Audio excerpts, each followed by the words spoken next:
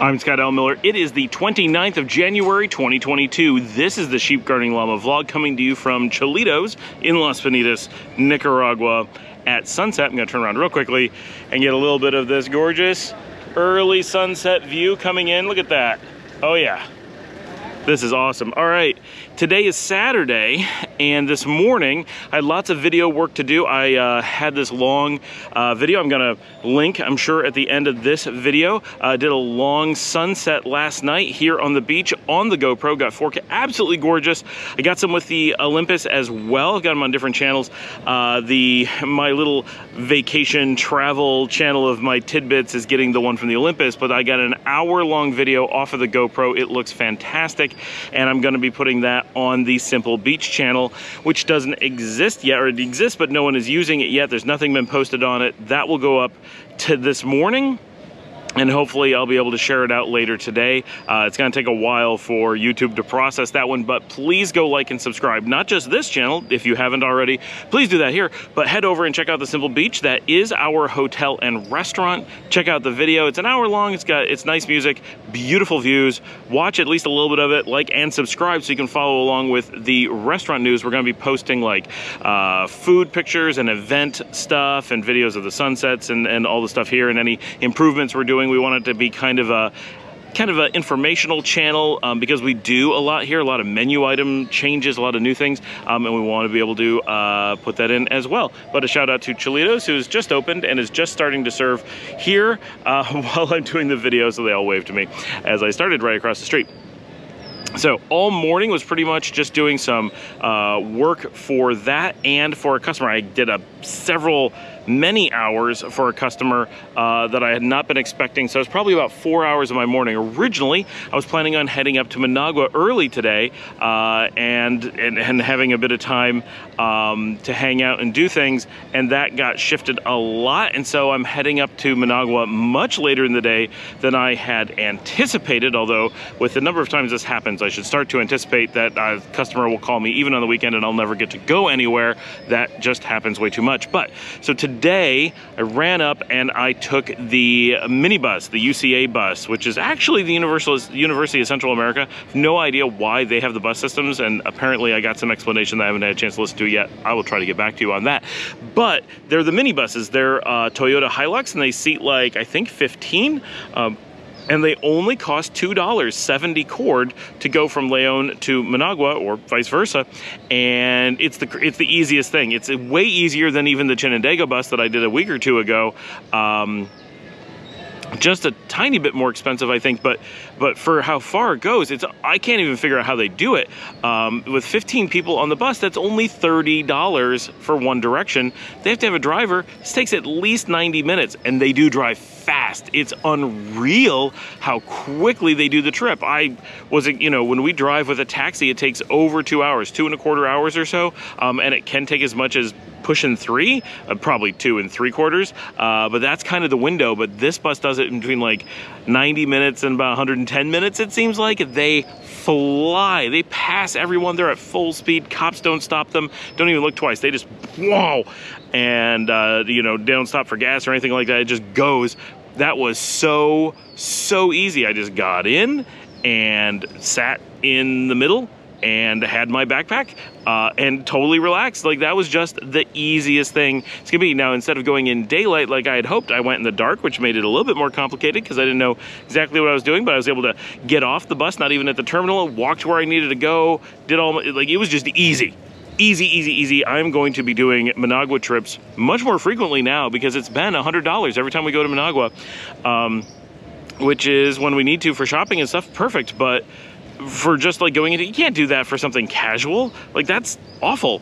But this, I mean, we could take the whole family for $10, right? Like, that's crazy. And next weekend we have to go to Managua. I don't know if we're taking the bus next weekend, but maybe we will. Maybe this is just so easy that we'll do it. But Dominica probably can't do the bus because it moves really fast and she gets woozy in those things. You don't have any control over your air or anything. So I don't know when she'll be able to do it, especially on a long distance one where she'd be trapped for quite some time.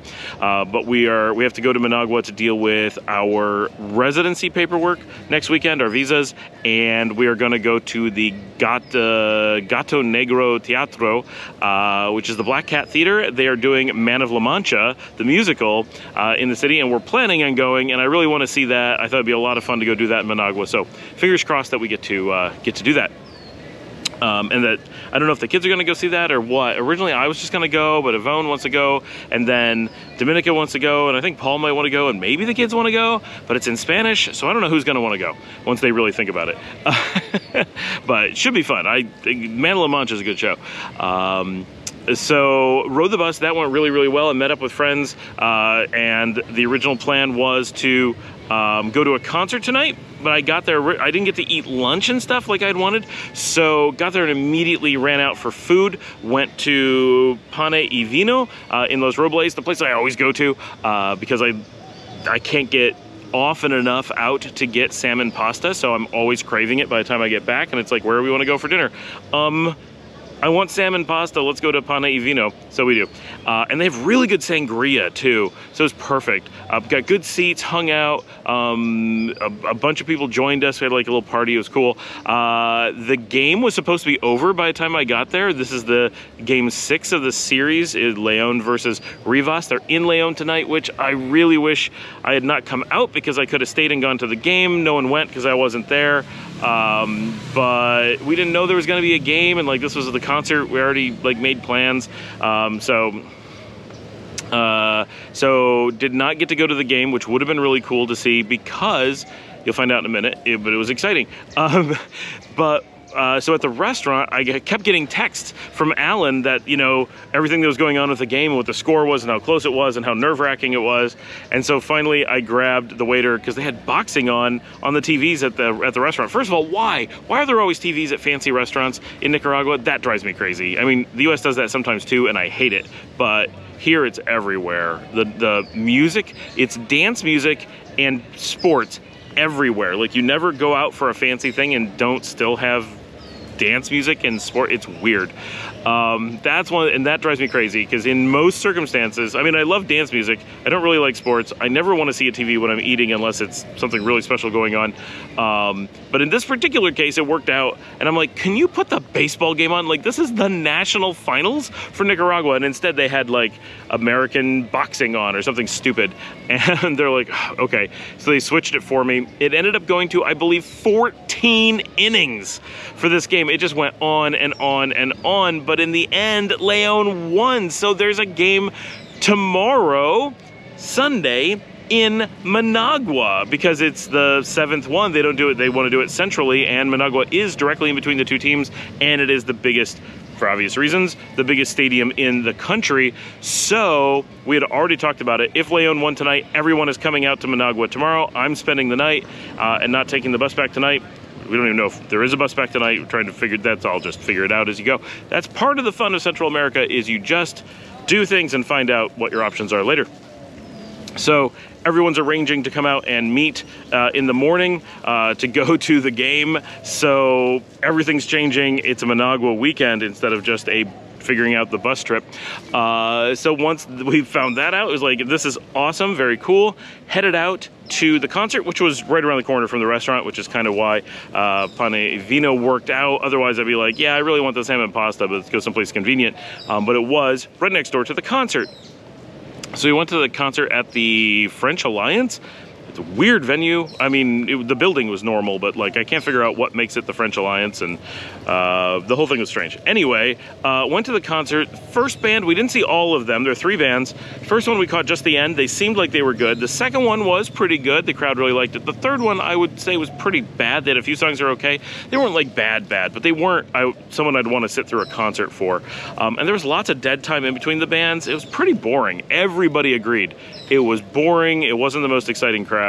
But, you know, it was cool. It was a different thing to do. I'm glad I did it. Like, there's all these, you know, different cultural experiences and things. And I'm learning to be Nicaraguan, right? Like, everything's different. And I don't even know what a concert like this would be like here. I don't know that much of what it would be like in the United States, right? But Very, very different type of thing, and neat to see that segment of Nicaraguan society enjoying it. It was a lot of students and a very, very modern art kind of vibe, and stuff you would have seen in the US 15 years ago. Like, it's interesting. It was certainly interesting, but not the best concert. From there, though, we kind of left as quickly as we could kind of justify getting out of there, and then went to back to the main drag in Los Robles, right down from Pane and Vino. Went to Gara and went dancing for the rest of the night at the big club there. That was a lot of fun.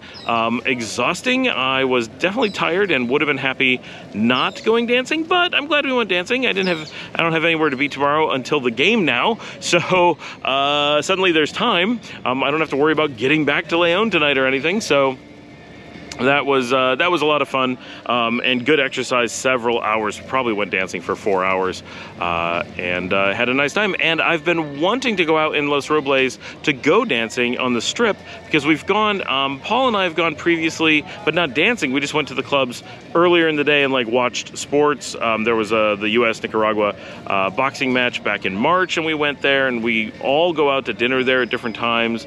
It's a good place to get food. Our hotel is like the Hotel Los Robles that we often stay at is right across the street, and just down at the bottom of the hill is the Hilton Princess. So everybody, all of us in every situation, even the kids, use this little strip of Los Robles all the time. And we always see these packed clubs and all the dance stuff going on, but we never stop and do it ourselves. So today I checked that out. So a whole bunch of new things today. Having the Leon baseball team going to Game 7, getting tickets for the national final tomorrow for the final Game 7, taking the bus into the big city, and it's different. The last bus I did, you buy tickets at a booth, and then you get a token and you give the token on the bus. This one, going to Managua, you just get on the bus and just pay on the road. So they actually get moving and then collect the money or whatever. So you just hop in, so you see a bus, you just jump into it.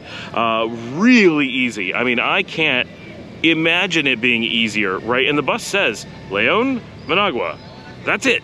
Yeah, and it's a Hilux. So you just get into this giant van, find any available seat, and they come around and say, pay, and you hand them 70 cord and off you go.